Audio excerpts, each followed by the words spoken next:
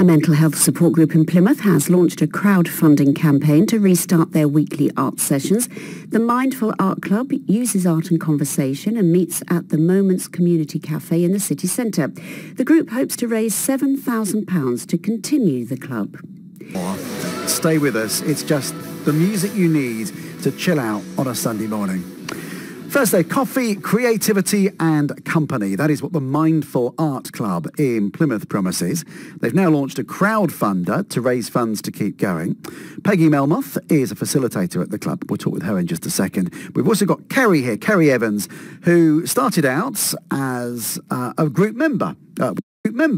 With the club. So, Kerry, what took you there in the first place? Talk me through it. I was doing a course in the Women's Sunflower Centre. I was doing a different course. I'd never heard of mindful art before. Fortunately for me, the lady who runs the group wasn't in that week, and Emma saw me in the hallway and asked if I wanted to come and join the art group.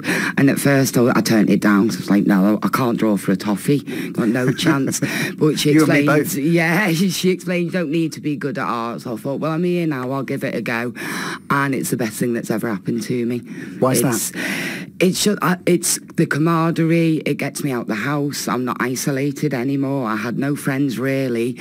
I've made lots of friends. Emma and Peggy have been so supportive to me. I've been through a lot the past 2 years, and Emma and Peggy and Mindful Art itself, everyone there has really helped me get through a lot of isolation issues, depression, anxiety was a big one as well. But I don't want to be isolated anymore. I want to go to every group I can attend, which is as many as possible I can go to.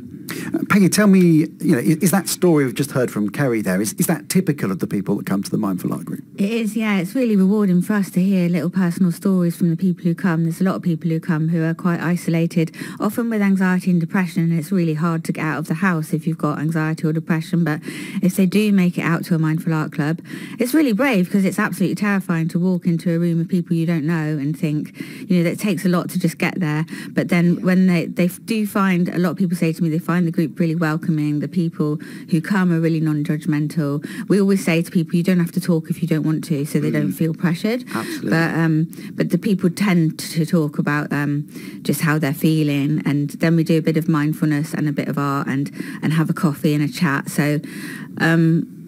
So yeah, and then there's so many little stories of people saying, oh, when I came, like Kerry, I was feeling really bad. I didn't have many friends, and now I've made new friends and just feeling better in their lives. I can absolutely engage with that thing. It's quite hard to walk into a room with people you don't know. Absolutely. I think many people would feel that, regardless of whether they've been through some of the stuff that you've been through, Kerry, as well. Absolutely. The problem is it can be cyclical, can't it? Because you find yourself stuck in the house, you don't want to go out, and actually that makes you more isolated, and it can kind of build up, can't it? Absolutely. It's a big continual circle, and once you go to one group and you realise how welcoming everybody is and how calm it is, and I think for me what drew me to come back more was the fact that everybody did share a story of how they were feeling for that week, and you'd sit there and realise, actually, I'm not on my own, I feel like that too. And then you see other people that have got other stories to tell, and you think, actually, I'm not doing so bad, so it really helps you. And the thing that really drew me back as well was Emma. I think there's a lot of groups out there where you've got the main leader, and they're quite professional and stiff with you're bored and they ask you questions, but they don't tell you anything about their own lives or their own troubles. Where Emma opened up and said, actually, I've had a really bad week and this is how I feel. And for me, that really touched me, and thought, yeah, that's what's going to bring me back here. You're going to engage with someone who you believe knows how you're feeling. Exactly, absolutely. And that was the main part I came back to, and the meditation, relaxation. It's mindfulness, should I say, not meditation.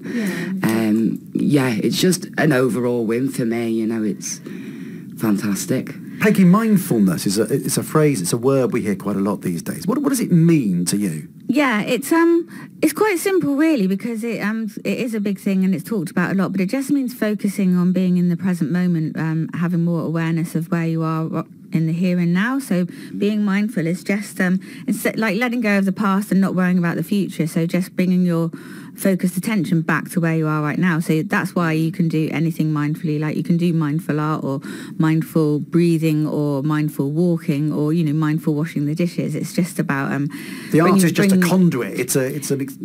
Yeah, so mindful art is just something we do in the group, but our groups are a mixture of a check-in, guided mindfulness and mindful art. But the check, as Kerry was saying, the check-in is really important. The check-ins when everyone arrives in the group. Me and Emma are both trained mental health professionals and I'm a counsellor. So what we do is we go around the room first of all and everyone says how their week has been and how they're feeling, and we always say there's no obligation to talk if you don't want to.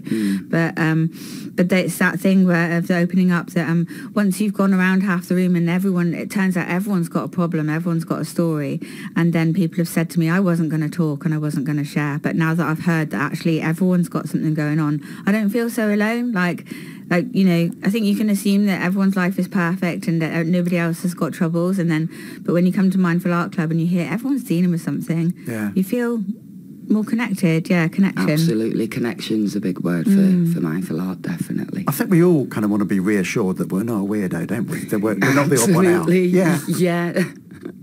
Yeah, I've definitely thought I've been a weirdo with the things I've come out with at times. But you know, when you get people laughing, or then they'll say, "Oh, I was like that," you think, "Oh, good, I'm not as crazy as I thought I was." You know, everyone's the same, really. So yeah, and they're open, and I really love the openness of everybody, and yeah, it brings us together. And then the art that we do, it's like you don't need any talent for it. No. So we bring all the art materials, and it'll just be something like colouring in with felt tips or drawing a pattern or something or cutting up a collage. So it's we always do the art just for fun and not to try and get an amazing piece of artwork done. Has your art is it improved, Kerry? It really has, actually. Yeah. I've been quite impressed. Absolutely. My creativity is more high now. I wouldn't say I can draw like, you know, I'm still matchstick men, but my creativity is coming out more. They're better matchstick men. They are better matchstick men. They've got fingers now. Peggy, I know you've launched this fundraiser because, you know, listening to you talking, I can hear the passion in your voices and I can hear the impact, Kerry, it's had on your life. You want to make sure this is something that's around to deliver for more people in Plymouth for years to come. Tell me what you're doing. Yeah, so we've been running several different groups for more than 3 years, but our most popular group is at Moments Cafe in the centre of Plymouth, which is a sort of CIC company that helps people with dementia. But the cafe is a really welcoming community space, and we've got a group there on Friday afternoons, and it's stopped at the moment, but we're going to restart it with the help of the Crowdfunder. And the Friday afternoon group is really, really popular, and it's a lifeline to many people. I hear that a lot from the people like Kerry that come. Like, it's just a place where they can come every Friday. So we've launched a Crowdfunder. It's going quite well, and we're just trying to raise money to carry the group on.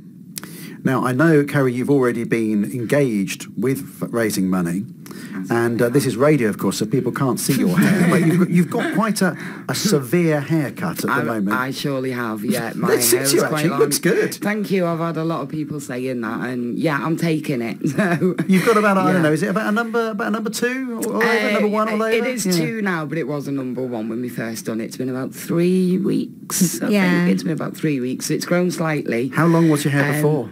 It was halfway down my back. Oh, so, right, okay, yeah, so that's serious hair. It was quite long, yeah. I was extremely nervous, but I'm embracing it. And, you know, if you told me 4 years ago I'd be speaking on the radio, having my hair shaved, going out every day with choice, I would have told you need the man in white coats to come and get me, because I wouldn't have believed you for a second. I was isolated.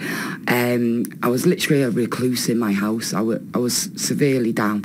And, you know, if it weren't for Mindful Art, I wouldn't have done none of this, and I wouldn't have had the confidence I've got now, and there's no way I would have shaved my head. So, to raise money for Mindful Art Club, Kerry, we had a comedy and music evening, and Kerry had all of her hair shaved off in front of a live audience. So from not going out and being anxious and depressed, Kerry sort of had her hair shaved off. To being literally centre stage. Yeah, absolutely. Yeah. She's my worst fear, so I've got over that, you know. Long waist-length hair shaved off completely, and a lot of people people donated, and it was amazing. Yeah, I want to thank everybody for all the donations. Really appreciate everything we've had. Thank you. Listen, it's been an absolute pleasure having you both in. A real joy. Thank you. Peggy, if people want to find out more, where to go?